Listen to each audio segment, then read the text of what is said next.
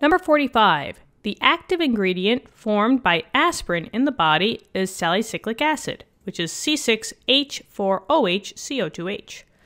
The carboxyl group, which is the CO2H, acts as a weak acid. The phenol group, so that's the OH group bound to the aromatic ring, also acts as an acid, but it's a much weaker acid. List in order of descending concentration all of the ionic and molecular species present in a 0.001 molar aqueous solution of the salicylic acid C6H4OH CO2H. Okie dokie. So the first thing is that we have to basically write an equation that just shows that the salicylic acid is in an aqueous solution.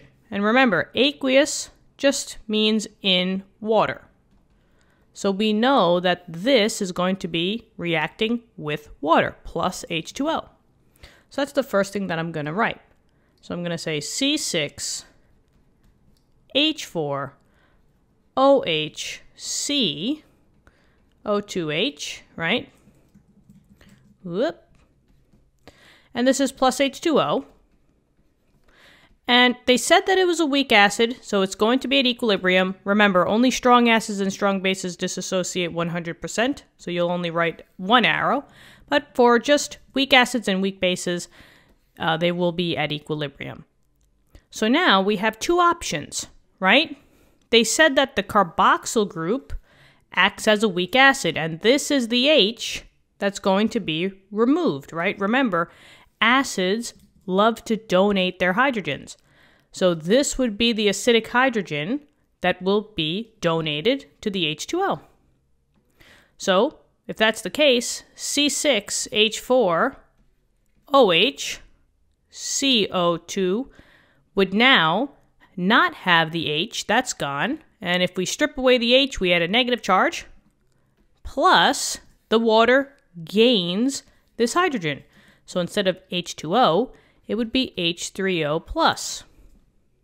Now, all ions are always in aqueous if we need to write that out. Doesn't really matter for this question. Water, remember, is always a liquid. And your weak acids or weak bases, if they're in aqueous solution, those are going to be aqueous as well. I mean, it did say it's an aqueous solution, so it's got to be AQ.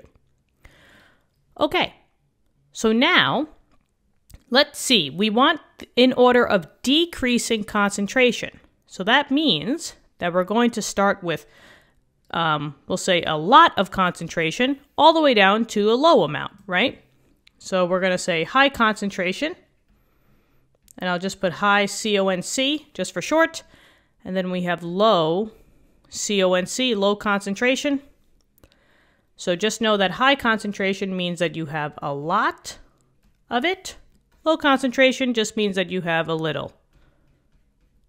TTLE. Okay. So, whoa, what's going on there? Anyway, okay, cool. So let's start with the easy ones, right? Usually you could always pick off the one that's at the high value and the low value, right? So looks like we're in an aqueous solution, right? We're surrounded by water. Water is the solvent. So if water is acting as the solvent, I'm only adding such a small amount of that salicylic acid into the solvent. So out of these four, the water has to be the predominant one. So I know that water has to be all the way over here. And since we're talking about concentration, I will put these in brackets. So there you go. That's a check for that one. And maybe we'll say, okay, we'll check that off. And just so that I have a little bit of room, actually, I have space up here, so I could do it up there. Now, a little is basically the thing that, you know, we have a little bit amount of, right?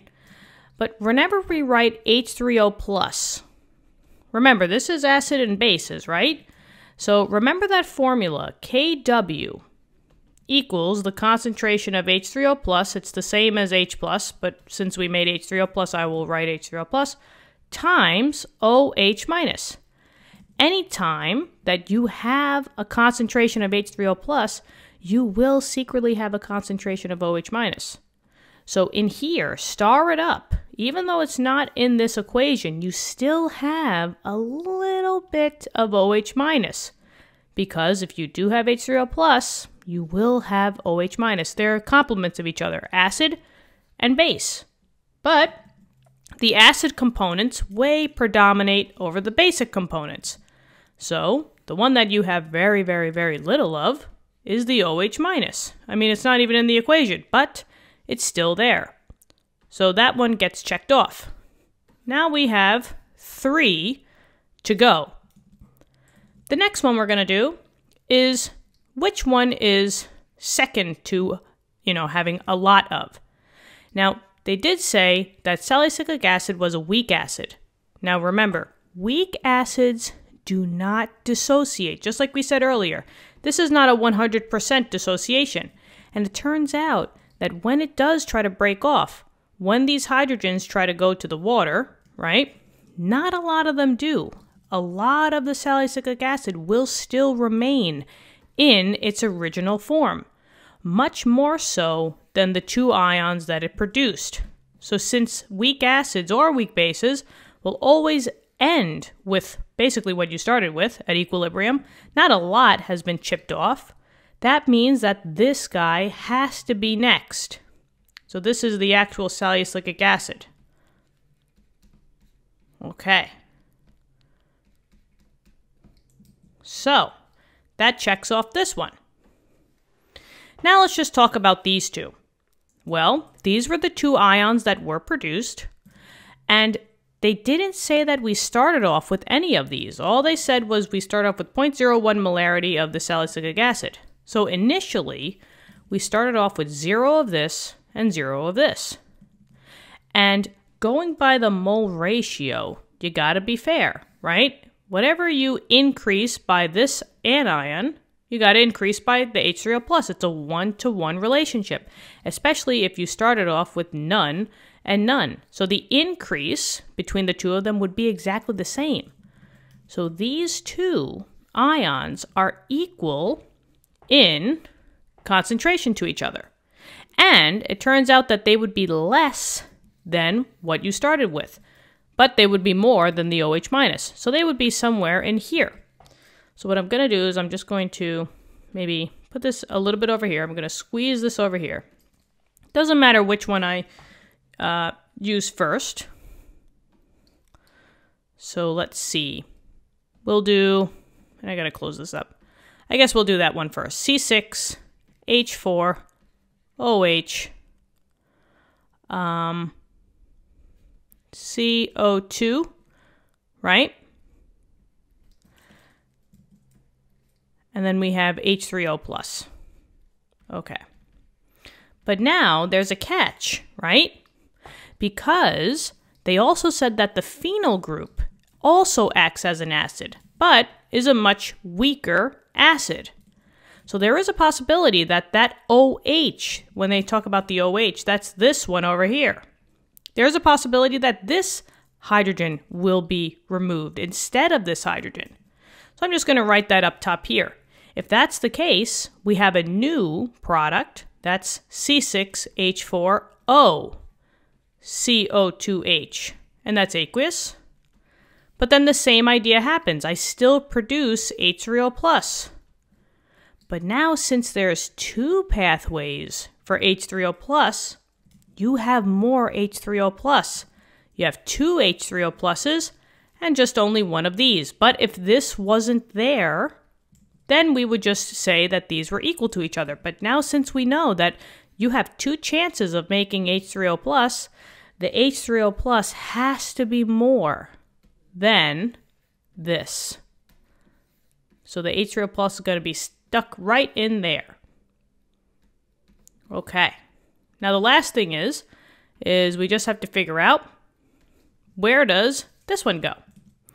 Well, they did say that that one acts as an acid, but it's a much weaker acid.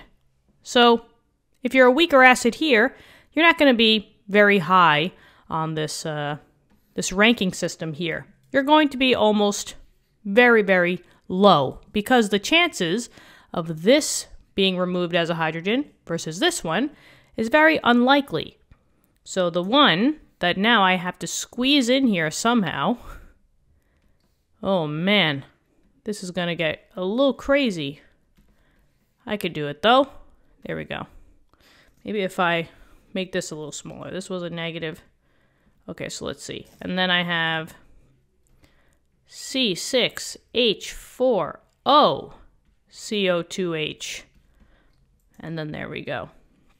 Now we have all the species and we just have to put our less than signs. So actually in this case it would be greater than, right? High to low. So H2O would be more than your salicylic acid, which would be more than H3O plus, which would be more than this, which would be more than this, and then finally, which would be more than OH minus. And we are done. Whew. This one was crazy. But I really hope that this helped. Let me know in the comments. Subscribe to the channel. And I hope you all have a great day. Let's keep studying hard. And I will see you all in later lessons. Okie dokie. Bye-bye.